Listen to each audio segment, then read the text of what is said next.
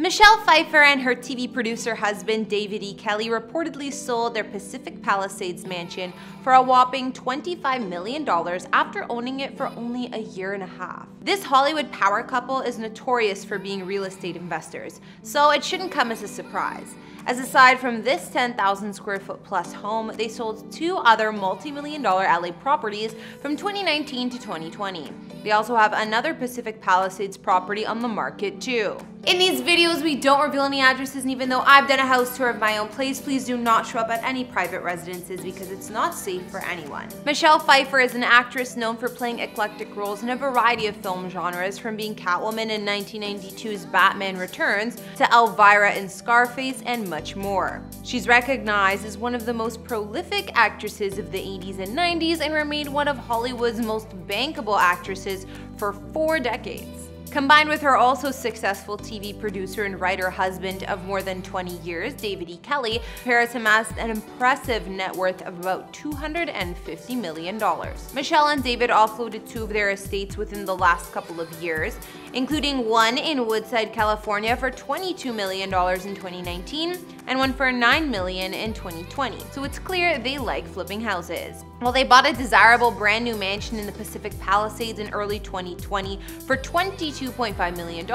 It only took Michelle and David a year and a half to sell it and scoop up a profit worth a couple mil. Hey guys, it's Kara the Vampire Slayer back with another exclusive house tour here on Famous Entertainment, and today we're checking out where Michelle Pfieffer calls home. Don't forget to like, subscribe, and hit me up on Instagram to chat, and now let's get into this video.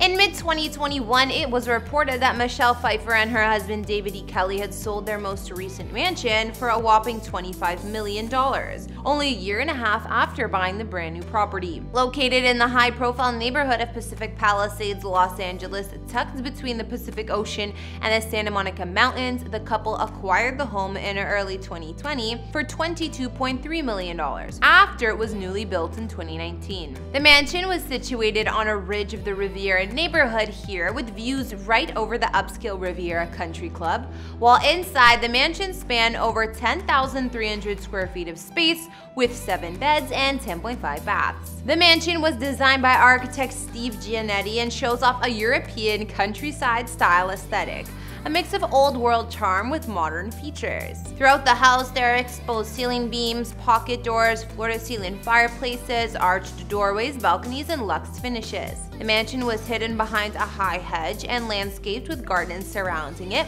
While walking in the foyer, you can immediately notice the neutral color scheme of the home. One of the spacious living rooms in Michelle's former dwelling is made up of muted tones and feels serene, also with rustic wooden beams. There's another hotel-like great room with stunning views of the surrounding upscale neighborhood and plenty of seating to entertain guests.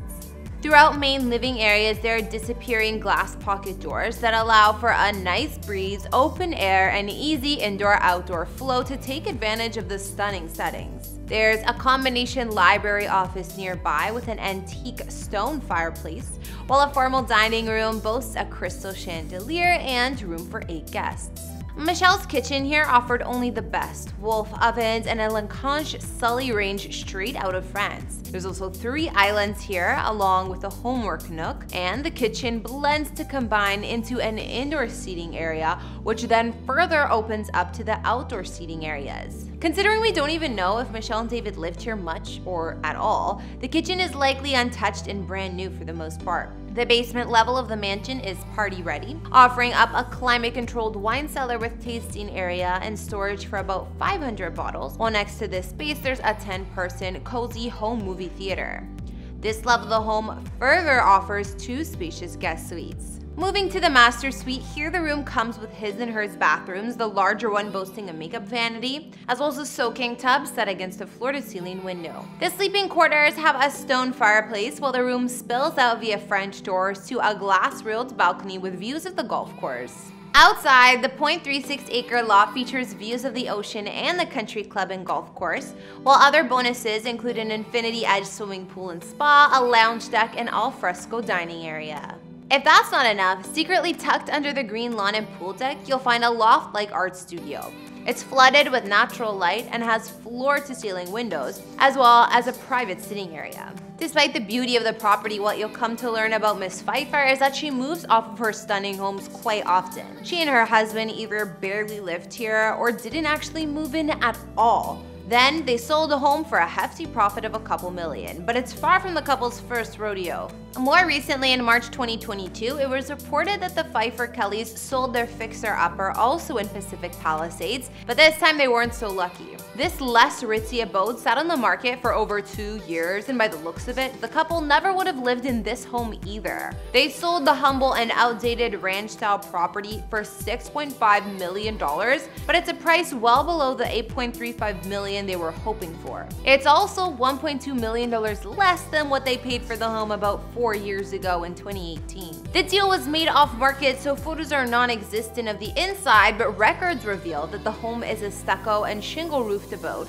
originally built in the early 1950s. Inside the home had 2,870 square feet of space with 4 beds and 3 baths throughout. Nothing impressive, and it needs some work, but there's definite room to expand or simply tear down and start over. The draw of the property is certainly the land. The home is situated on a sought-after Pacific Palisades street close to Rustic Canyon Park, offering nearly 1/3 of an acre of land and 125-foot wide frontage. There are also stunning views from the Santa Monica Canyon to Catalina Island, while the private yard is shaded by towering trees and boasts an older pool, a deck, and a 2-car garage at the front. The location is also close to some of the best shopping and dining. Another epic property Michelle and David offloaded in recent years, located in another part of California, was this $22 million compound in the Silicon Valley. Sold in 2019, the couple was trying to let go of the high-maintenance property since early 2018 with a sky-high price of $29.5 million. When that didn't work, they lowered the price, but the final amount still ranks among the biggest San Fran area deals in 2019. Michelle snagged this property in 2 separate transactions, one in 2004 and one in 2008 for a total of $20.6 million. Located in Northern California, the town the estate is in is called Woodside. Woodside is on the San Francisco Peninsula and among the wealthiest communities in the U.S., home to many tech billionaires and investors. The Pfieffer Kelley ranch-style compound spans 8.67 acres of land and was tucked behind tall gates and hedges at the ends of a quiet and private street. The classic property was exceptionally charming and featured a 1940s Mediterranean-style villa, which acted as the main house, boasting 6,300 square feet of space and 4 full-bedroom suites. Of course, that's far from all. The compound had at least 5 separate structures in the grounds, including 3 detached guest or staff apartments, each with its own bath and kitchenette, as well as a mini guest house with office and a separate fully equipped gym. Out front, the stunning main home offered an ivy-covered exterior with a turret, as well as courtyard landscaped with gorgeous gardens. The interiors were elegant and sophisticated, while also quite traditional, and there was a massive great room with hardwood flooring, as well as a library and media room nearby. The eating kitchen featured only the best stainless steel appliances.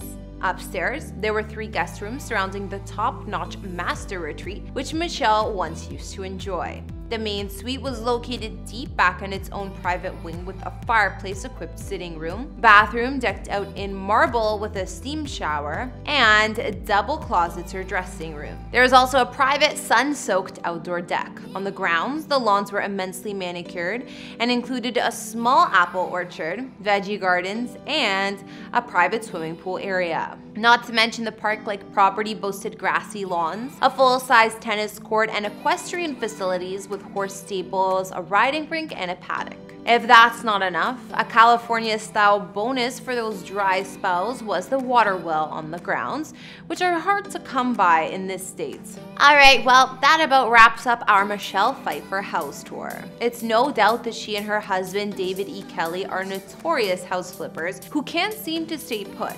It's no doubt that she and her husband David E. Kelley are notorious house flippers who can't seem to stay put, and that we learned in today's video. Not only have they bought and sold some other California homes in recent years, a few years back, word came from Canada that a fairly remote 340-acre compound linked to the Pfieffer Kelleys came up for sale at $28 million.